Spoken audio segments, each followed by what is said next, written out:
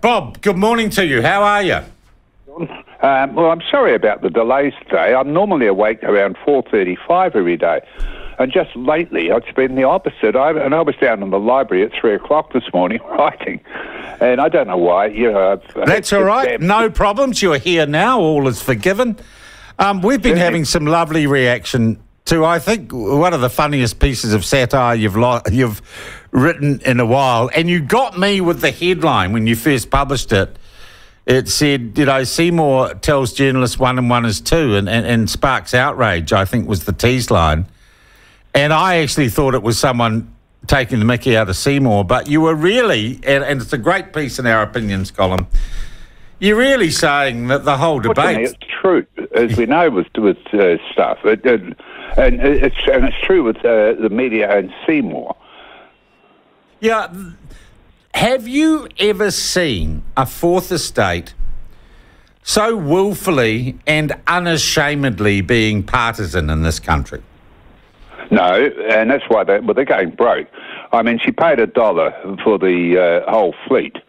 And the point is that, sorry, I say she, I can't remember her name. Sinead Boucher.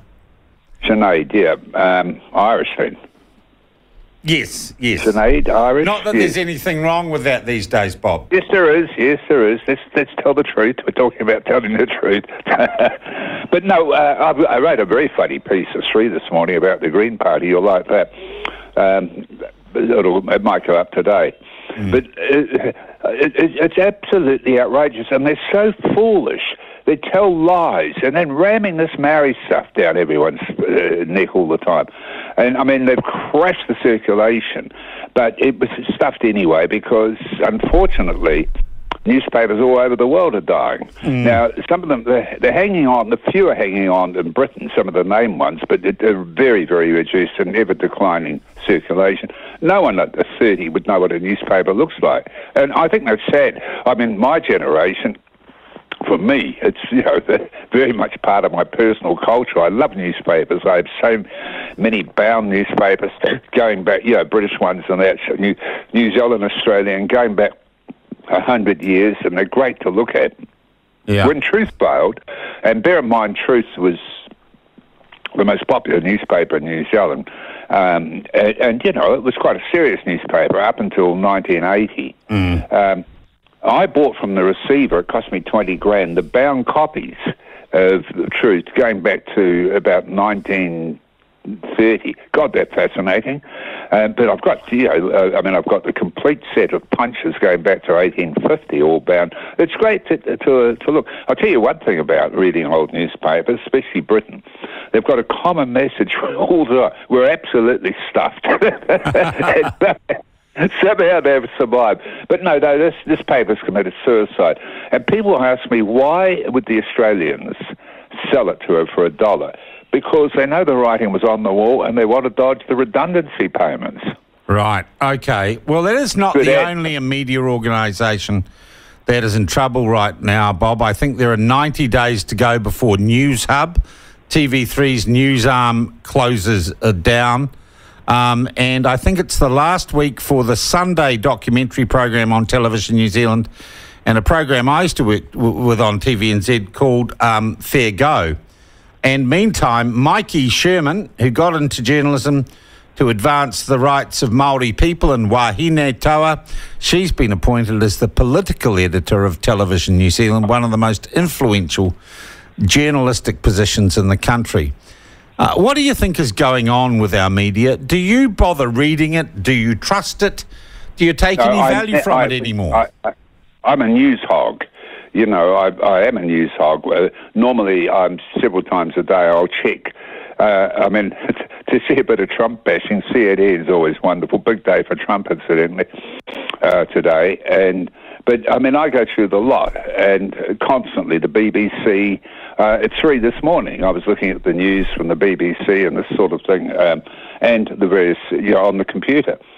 But I'm a news hog. I read a lot of news magazines. They're in trouble too. the people are not reading anymore, and we know why. It's the new technology. Now, you see, take the failure of the TV programs in New Zealand. That's simply a reaction to a loss of audience. And while you can claim bias and all that sort of thing, and in some cases true, as we've already alluded to, the cold hard fact is people have changed, and it all gets back to the most misnamed instrument technology of all, namely the smartphone. Because it's done anything else but make people smart, that's for sure. This is why, quite rightly, it's been banned in schools all over the world, and it's going to be here. But that doesn't stop kids. I mean, my youngest daughter is 16 soon.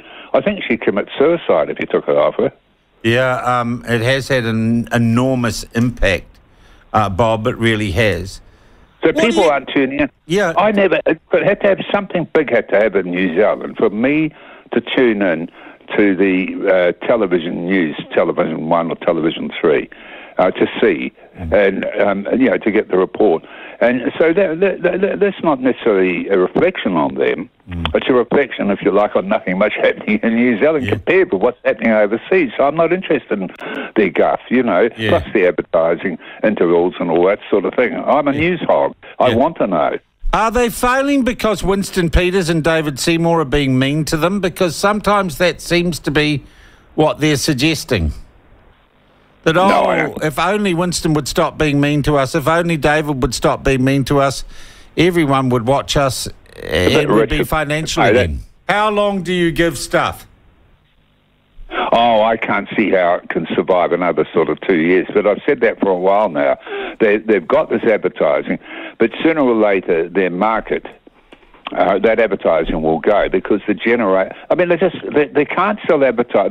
They can only price advertising based on their circulation. And now you can buy a full-page ad in the Dom, in the whatever they're now calling it, the Post, for $2,000. I mean, I know an art gallery, for example, in the what the hell do we call it? The David Jones building, Ron.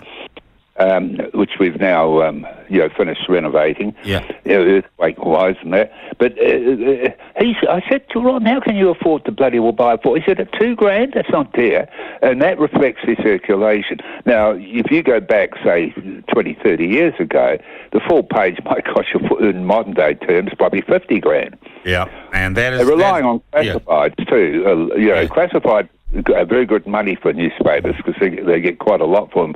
But look, it's the Herald. They were first off the mark, but she's desperately trying to get across to convert them all. I mean, they boasted the other day of how